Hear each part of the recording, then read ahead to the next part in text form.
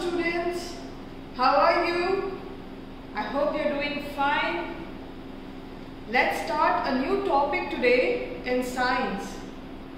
Can you please open your science textbook, page number 48, and also please keep a rough copy and a pencil in handy. So now we are ready for the class. Today we are going to learn about plants and animals. So I have two questions for you. Are you ready to answer? Great. My first question is, do you love plant and animals? Do you love plant and animals? Yes or no? Yes? That's great. You deserve a star. Now, let's move to the next question. If you have seen plants and animals, can you tell me where have you seen them or found them? Think, think, think.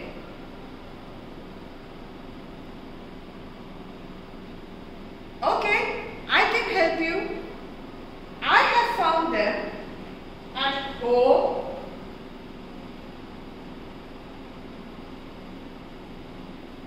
or around home, around my school,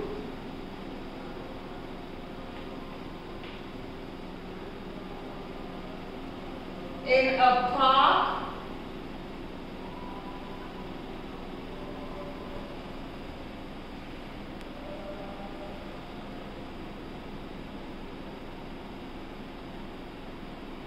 so that shows that plants and animals can be found everywhere. So what lesson are we learning today? We are learning plants and animals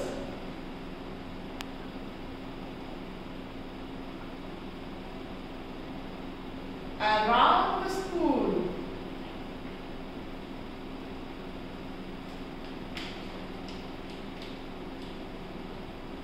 Around the school. So today's lesson, we are only going to learn plants and animals around the school.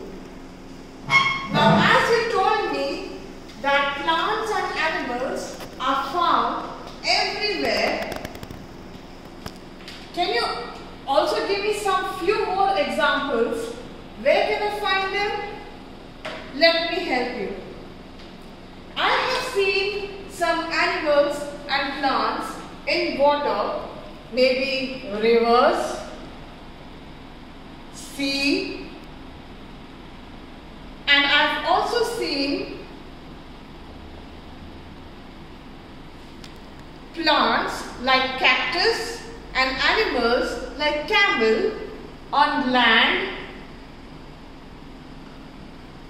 So what does this look like?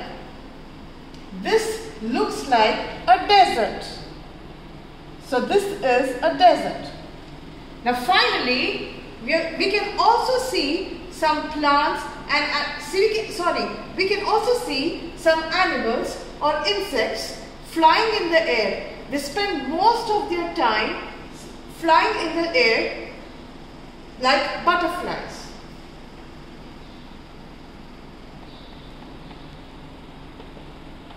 Great. So I hope we are in the same page. We both know that we can find plants and animals in rivers, seas, that is the water, and we can also find plants and animals in land, and we can also see them mostly flying in the air. Now, what does this show? This shows that we find plants and animals everywhere, almost everywhere. So, what is it called? There is a one word for everything. The place where we find the plant and animal is called a habitat. So, wherever we find, and also the human beings, we stay in the house. Since humans also, according to science, humans also are a part of the animal group, so we all are part of habitat.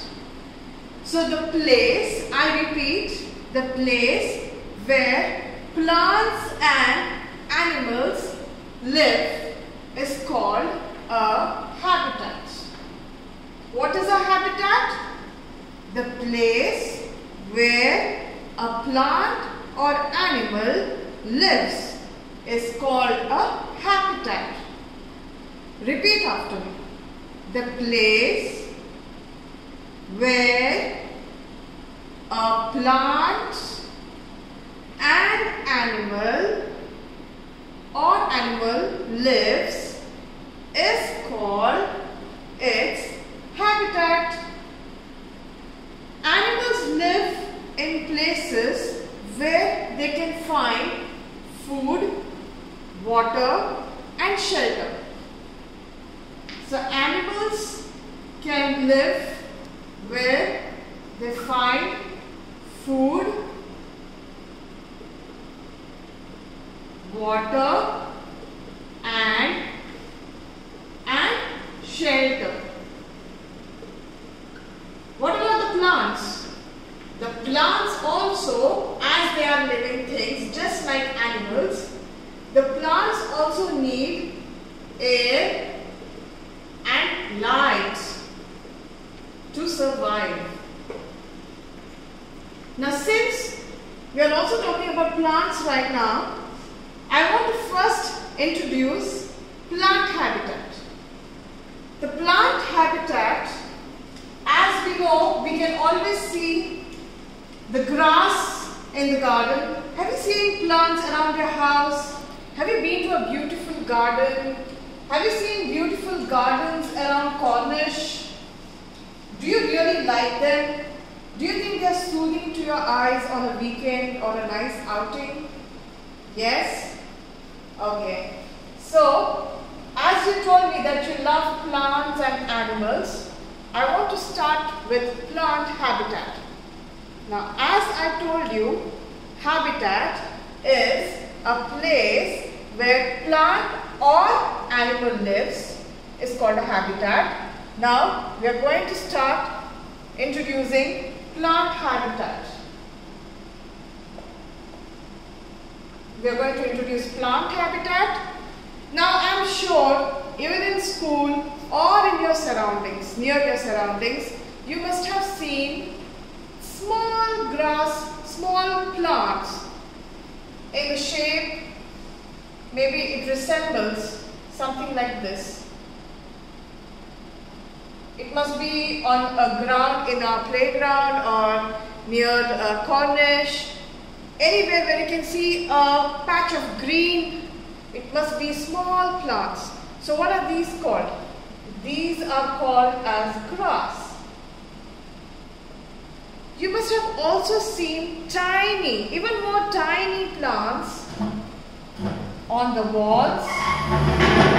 You can find some really tiny plants on the walls, and also you can find some tiny plants on the trees, on the trunk of the trees. Now, if this is the trunk, you can find some tiny plants on the trunk of the trees, and also on the cracks of the concrete. On the cracks of the concrete. So, let me summarize this for you. As we know that a place where animal or plant live is called as a habitat. Now, as we move to the plant habitat, we have seen small plants which are called as grass on a lawn. Usually you find grass on a lawn or in the garden.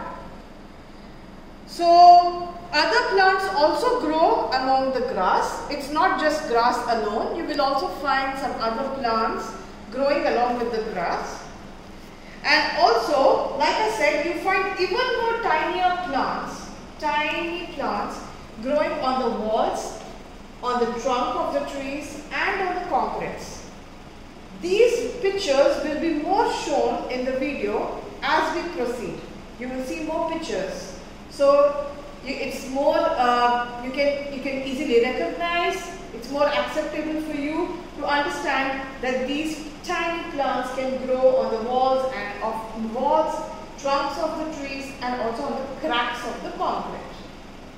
I hope you have understood till now. Now let's move as we finish the plant habitat, which is the next group of living things. Can you guess? Yes, animal habitat. Now as I'm going to the animal habitat,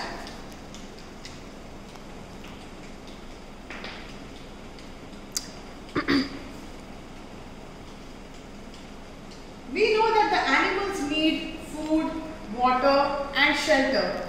Even human beings, as a human being, even I need food, water or shelter to survive in this world. So as I move to the animal habitat, if I ask you to name some animals, can you please think of some animals around your surroundings? Or you must have visited a place, maybe a safari or maybe a zoo, where you must have seen some animals. Can you please write down this in your paper, on the piece of paper which you have with you? Make a list of all the animals you must have seen around your surroundings.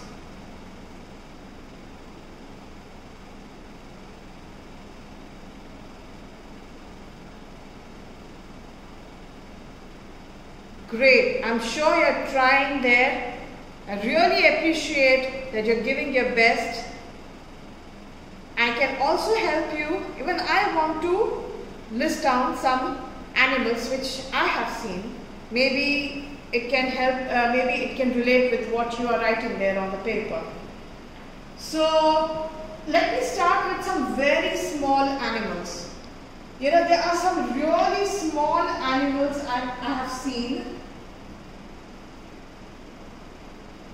And if these animals are not, if you have not written this on your paper, it's absolutely okay.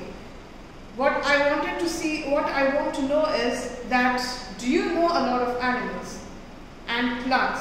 Do you also know some plants? If you know some name of plants and trees, you can also write it down just below the animals. You can make a note like animal habitat. You can make a note of animals and maybe plants. You can just write the name of plants.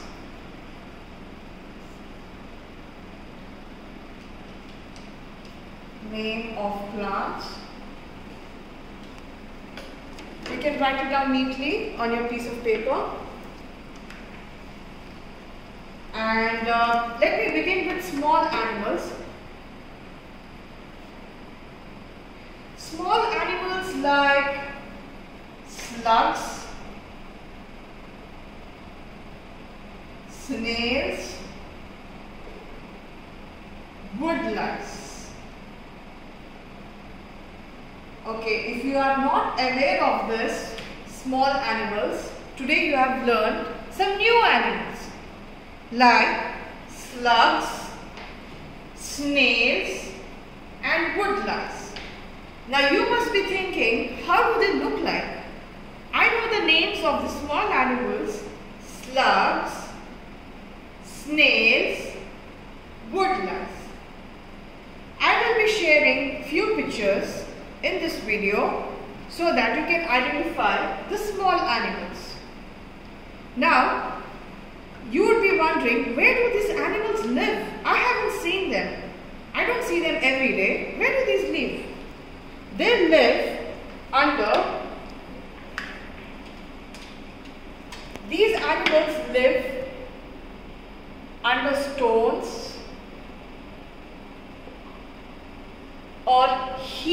of rotting leaves. You know what is rotting leaves?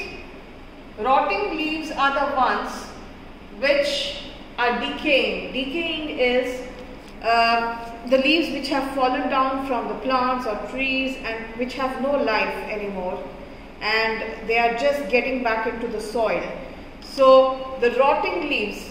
So you can also find these kind of small animals. Repeat after me. Slugs, snails, wood lice. You can find these small animals. They live in stones, on the stones, and maybe on the heaps of rotting leaves. Heaps means, heaps can be too many. Heaps of rotting leaves. Okay? So these are heaps of rotting leaves. Now, these animals, you don't see them on in the daylight on your everyday basis, because they always prefer, they like to stay in a place which is dark and damp. They like, or they stay in dark and damp place. Damp means wet. Dark or damp places. So I hope you know that we are right now paying attention on the animal habitat, and I taught you some new animals today, and if you already knew about it, thumbs up. So we have learned some new animals like slugs, snails, wood lice, who live on the stones or heaps of rotting leaves. Now these, they live on these because it is dark, or it can be a damp place. A damp place is a wet place. So they prefer a dark and a damp place.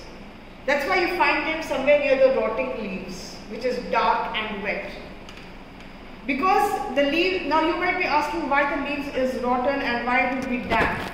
Because the leaves get mixed into the soil. If there is water, it can be wet. And now I would also want you to know some new animals, some more animals which you can learn for today. Apart from slugs, snails and wood lice, is, you must have seen this wriggly kind of insects, wriggly kind of worms. You know, you usually find them in the soil. What are they called as? Earthworms. So, if you actually dig inside the soil, maybe a wet soil preferably, you can find these earthworms there. They like to eat, they love rotting leaves. They like to eat rotting leaves. Rotting leaves.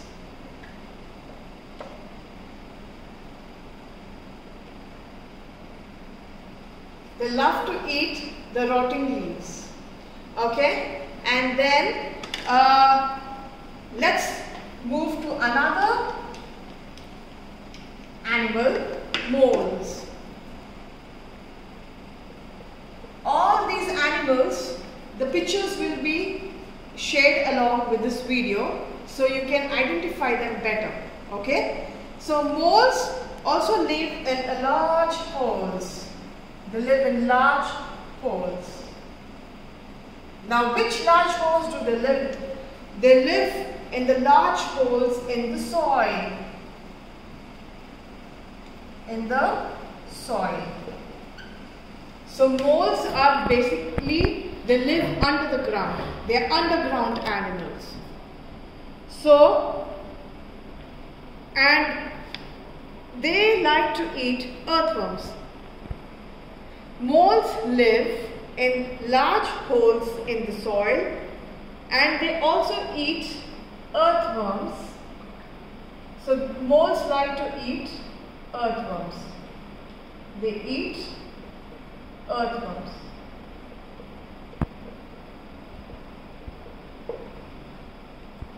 Okay, so I hope you have understood today's lesson.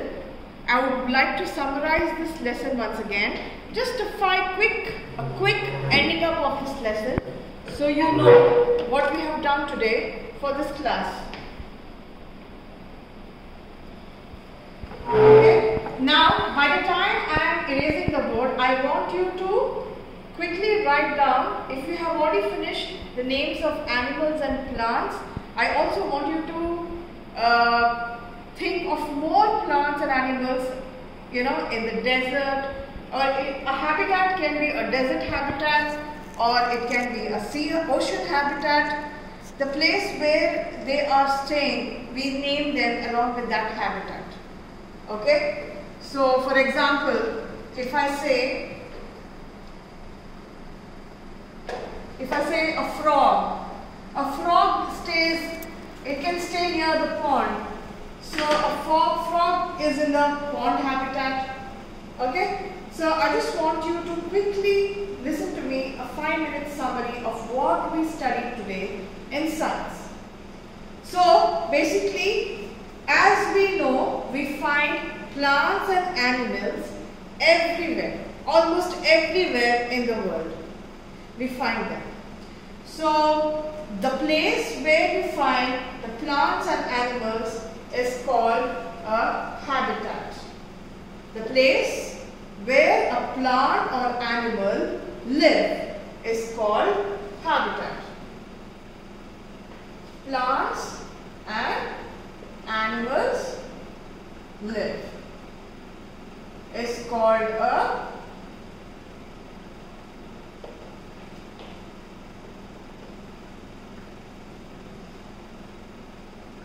habitat. Okay? Easy?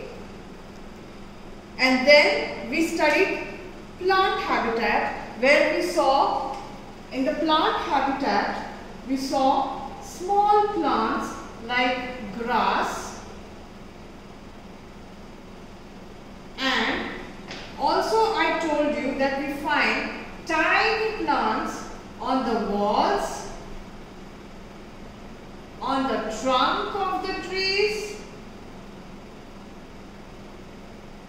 and on the cracks of the concrete, which the pictures are already shared along with the video. Next, after we finish studying about the plants, we move to the animal habitats. As we finish the plant habitat, I hope you understood plant habitat. Okay, and now we move to the animal habitat. Animal habitat, I'm sure you must have written down the names of some animals. I can give a guess. I think you must have written a dog, a cat, a honeybee, a butterfly, a camel, a mouse. Yes? Great. Now, as we already know these everyday animals, we also learned the new words, some new animals like slugs, wood lice, snails, earthworms, and moles. Now, as we know, dogs, cats, we find them around the streets. We see the butterfly beautifully flying in the air. Mashallah, it makes the sky looks, the air looks so beautiful, the surroundings so beautiful. Now, as we know, the everyday animals which we regularly see, sometimes we own them as pets as well. Do you have any pets? Do you take care of them? Do you love them? Great. Now, as we know these animals, we already also learned new animals today like slugs, woodlice, snails, earthworms, moles. And usually you find them in a dark and damp place. You find them in a dark and damp place. And